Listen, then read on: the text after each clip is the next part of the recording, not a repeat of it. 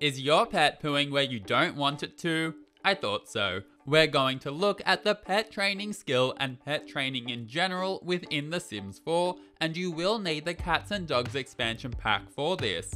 First, let's take a look at general pet training. Both cats and dogs start out with a heap of potential misbehaviors that can be trained out. This can include things like scratching furniture, jumping on counters, eating human food, drinking from or playing in puddles, eating or playing in trash, and even waking up your sim. If you catch your pet autonomously performing one of these misbehaviors, then you can choose to scold them for it or lecture them about it. While scolding is a mean interaction, lecturing is a friendly interaction. And note that while these interactions have a chance to succeed and help to train out a misbehavior, this isn't guaranteed and sometimes the interaction will fail. Sometimes your pet will just have no idea what you're on about. For dogs with the stubborn trait and cats with the spoiled trait, they'll be a bit harder to train as scolding them will almost always fail, meaning that you're better off trying your luck at lecturing them. They will sometimes also have the option where you can beg them to stop misbehaving, and if successful, this will help to train out a misbehavior.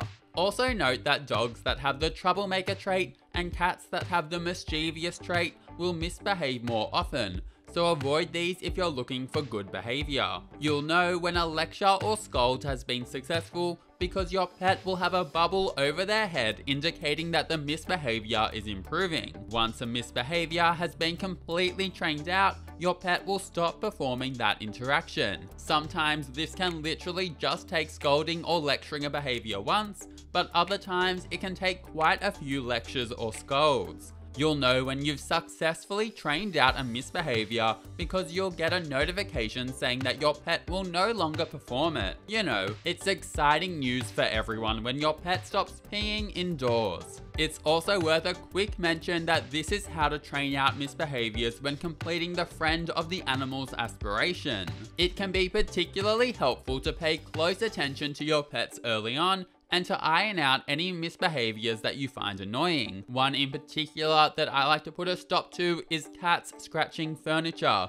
You know, scratch furniture does not bring me joy. Note that not everything is trained up in this way.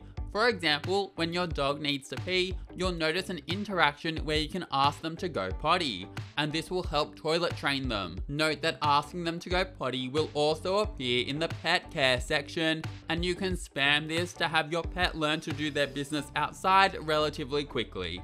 Also, to get pets to stick to their beds, you'll ideally want to ask a pet to lie down in their pet bed a few times, after which they should start to become more familiar with it being theirs.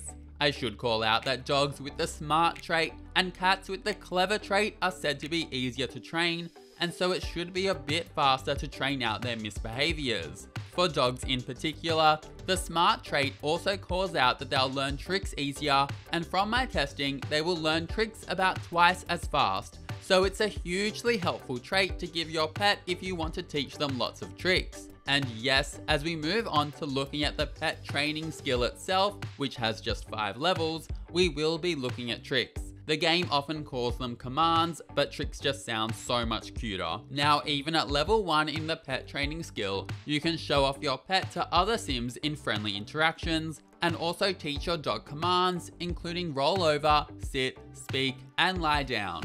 You can also train your dog to play fetch, which you'll need a ball for. At level 2, you'll also be able to teach your dog to heal, shake, and play dead. Once your pet has learnt a trick or command, it will move from the training to the trained commands section, and you can have your pet perform them at any time. At level 3 of the pet training skill, you can send your dog to explore. Now this interaction is available on dirt or sand piles, and it'll see your dog head on over, dig it up, and bring you back a little gift. It can be quite cute for making a little bit of extra side money or finding a few collectibles, and it saves you time having your dog go and do the digging for you, which we love. Note that there are also some bushes in Brindleton Bay that you can send your pet to explore too.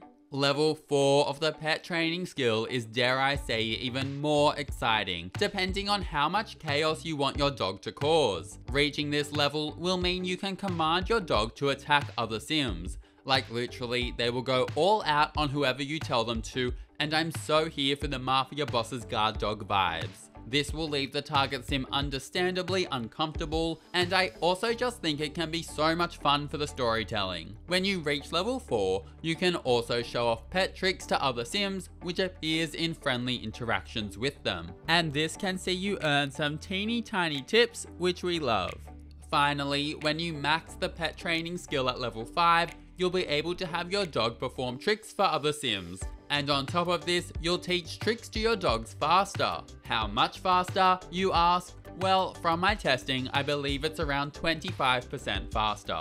Also note that anytime you're using the pet training skill, consider adding the training ground lot trait to the lot that you're on, as this will help your sim to level up the pet training skill faster. Another thing to keep in mind is obstacle courses. Using obstacle objects, you can build a custom course and can then have your pet complete it. This is a really fun way to train the pet training skill, and the higher your skill, the better your pet will perform on the course. Finally, if you're looking to be a dog trainer, I recommend picking up and trying to finish the Friend of the Animals aspiration. Completing this will give your sim the Animal Whisperer trait, and this makes it easier to train and discipline animals, as well as gain relationships with them. So really, it helps in every single way. And with that, we're at the end. That's a guide to pet training in The Sims 4. If you enjoyed or found this helpful, then please subscribe and leave a like. I would really appreciate it, and have an amazing day. See you later.